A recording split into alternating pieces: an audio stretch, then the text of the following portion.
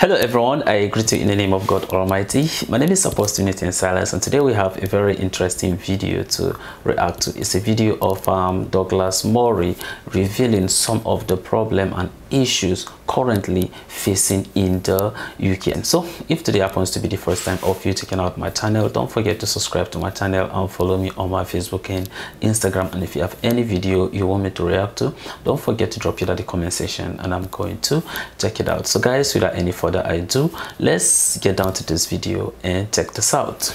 So just people think about this for a second. The government refuses to do what the public keep on asking for and what the government keeps on saying it'll do. It is seen to be, I think accurately, extremely lax on policing certain social cohesion issues. It's extremely eager to crack down on anyone of a Tommy Robinson type. And what material benefits have come about in the society in the last 16 years have largely gone to people who were not born in the country. I repeat, what is permissible in this situation to do? And I would say peaceful protesting would be one thing, or speaking up, or whatever you like to do, except that every time even there is a peaceful protest, the peaceful protesters are defamed as far right.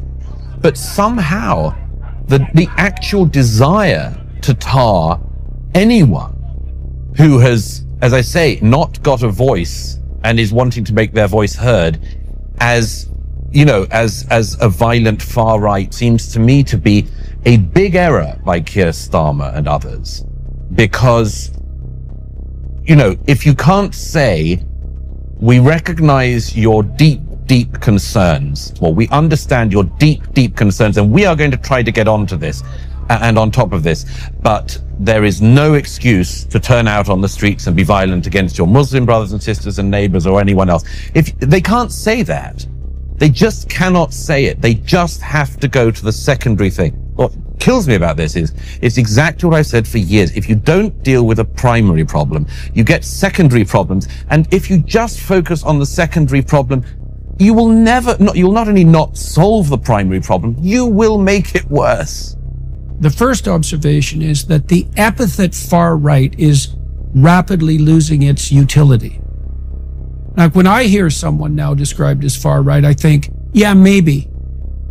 Probably not, but maybe. So with regards to the drivers of immigration, you say the politicians campaign, at least on the conservative side, at least some of the time, with the claim that they're going to get a handle on this, but they don't.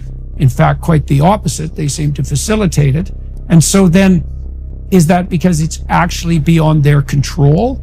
Or is it because, here's a psychological reason, it's like, for decades, our culture has insisted on something approximating a position of moral relativism. There's no way of drawing hierarchical distinctions between the value claims that different cultures present. We can't admit for a moment that there might be some reason to be leery, let's say, of an immigrant class that would be associated with the kind of education that the madrasas are producing for all sorts of ideological reasons. We can't make any allowance for the idea that some immigrants might be more difficult to integrate into our culture than others. And that is a thorny problem. Don't get me wrong. But now, so we open the floodgates, let's say, and we find out that there are people who don't have democracies in their own country because they don't have the culture for it, let's say, or the desire for it. And they bring those attitudes along with them. Surprise, surprise, because they weren't just freedom-loving, oppressed people striving to be free who are now thrilled to death to be in a democratic country, but people who are pretty damn prone to bring all of the problems that they had in their own country along with them. Now, and we're not supposed to say that. Now, my sense is the working class doesn't get to have their say, because if they had their say, everyone who's modern and liberal and tolerant in that pathological manner that accepts everything without distinction would have to do some serious digging into the understructure of their own belief systems and think, oh, well, and then that touches on something else. So the question first is, like, what the hell's driving the massive immigration into the West, because we see it in Canada, maybe worse than anywhere else at the moment, or at a more rapid rate than anywhere else. Canada is so damn peaceful, it's hard to destabilize it, but we're working hard on that. So what's driving this, Matt? Is it the insistence? Is it this ideological insistence? It's a lot of things. The one is, as I've warned about for a long time, one is something that isn't inevitable but is hard to resist, which is the simple ease of movement in the 21st century, the relative cheapness of travel compared to any previous century, and the knowledge through the devices we have in our pockets around the globe. I mean, 3 billion people are on WhatsApp alone. The ability of people anywhere in the world to discover the life of anyone else in the world easily. And add to that the fact that most countries in the world are not even remotely approximating either the safety or the wealth available in 21st century Canada, for instance, or Britain. And it's inevitable that a lot of people will want that. Now, as I've said for years, just because they may want it does not mean that Western liberal democracies can remotely be the place where everybody who wants a better life can or should go. It's simply impossible. And you just crunch the numbers on people in sub-Saharan Africa who want to move into Europe, for instance. And if that happened, if the third of sub-Saharan Africa who want to move moved, Europe would totally unrecognizable. Now, the second thing that comes from that is that it is extremely difficult for politicians to maintain their borders. And I think this is highly regrettable, because I think the only way in which, among other things, you can have an actual asylum system where you actually take in those unusual cases where asylum should be needed, just disappear once you have illegal migration every day coming in on boats, or as in the case of America, millions of people walking across the southern border in the last 4 years.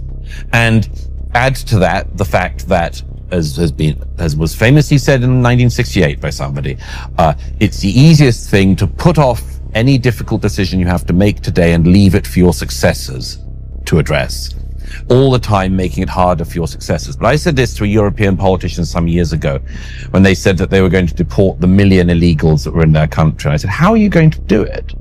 Because you and I know that on day one, if you rounded up everyone who is legally in the country, put them on buses, trains, boats, the first woman or child crying would be on the front page of every newspaper the next morning.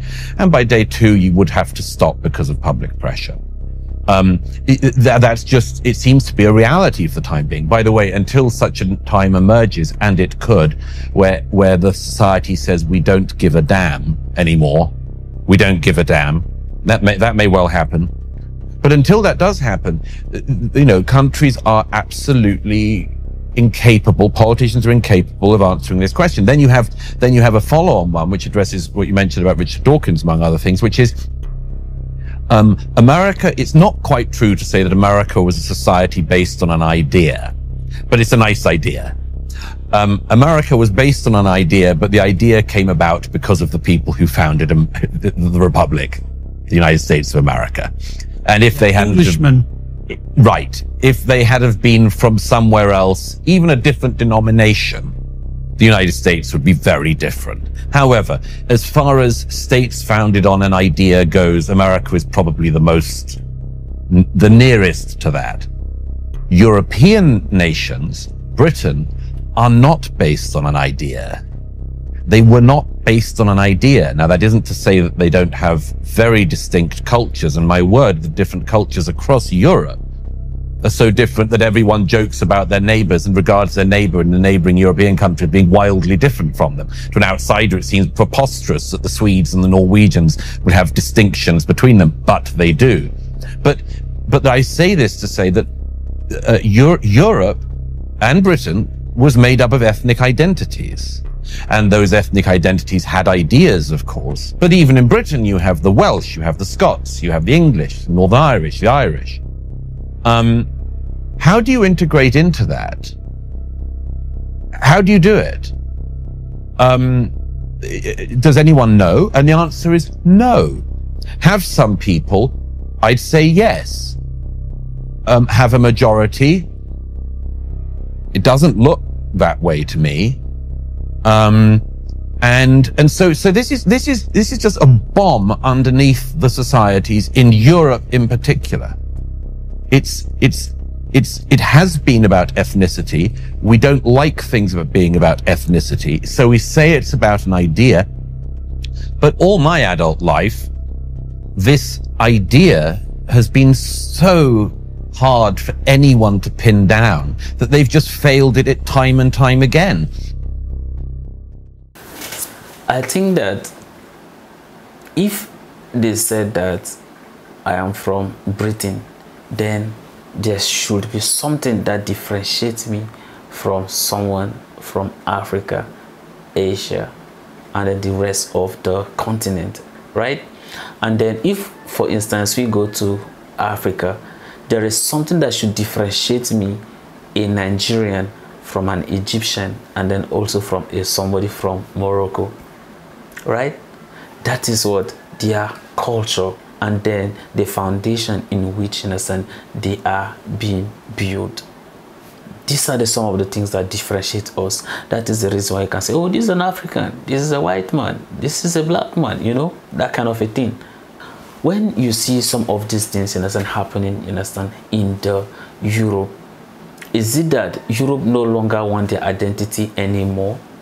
Or is there anything wrong for somebody to say that, look, I want to preserve, you understand, my culture, I want to preserve my identity?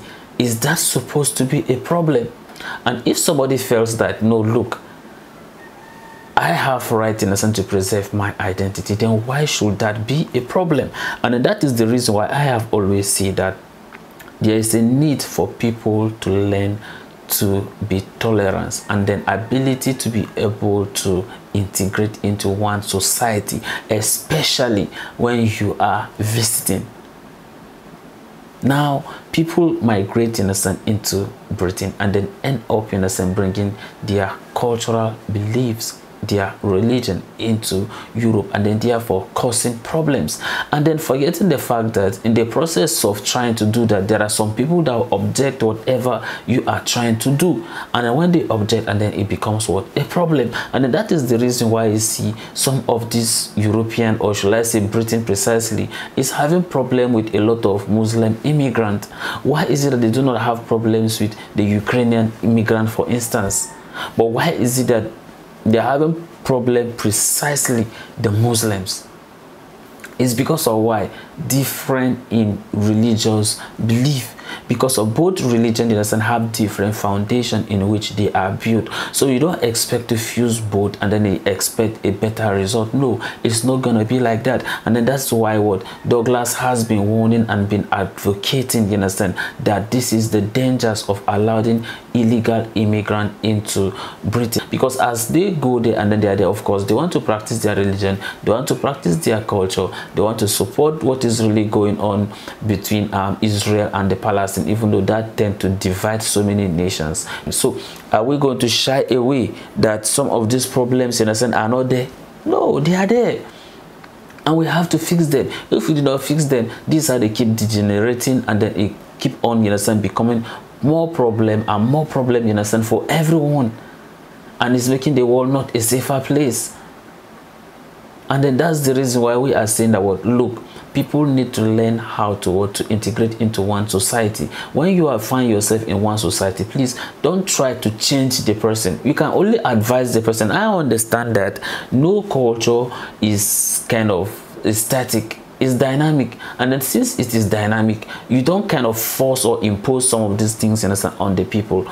We know that Iran are doing very well economically, Kuwait are doing very well economically, Saudi Arabia are doing well economically, Turkey is doing very well, Qatar is doing very well, and some of these countries. So if we look at, in a sense, some of the respective countries that they are having, in a sense, some of these problems, we talk about maybe probably Iran, Palestine, and some of these countries, Yemen and the rest, or Pakistan, Afghanistan. So I was saying that why not some of these people should rather go to those respective Islamic countries.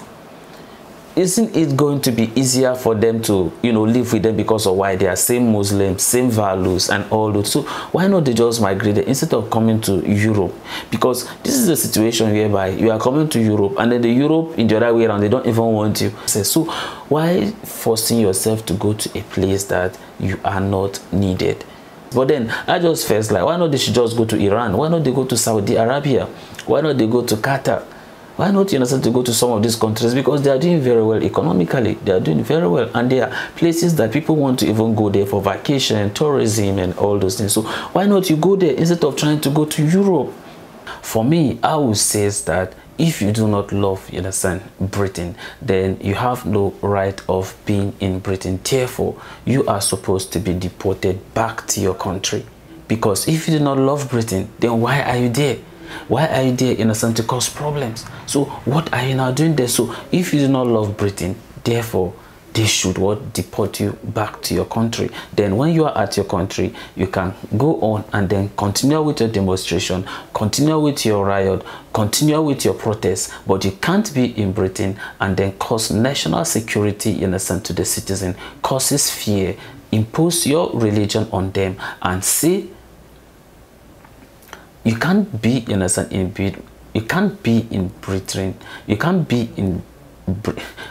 be in Britain, refuse to integrate, bring your religion, your culture, and impose it, on the people, and desecrate, their places, on worship. And then you want them to sit down and then watch you, doing some of these things. And then when I talk, and then some people who says that, why not I should be saying it, in my country? Some people will say that, some people who says that I'm Islamophobic.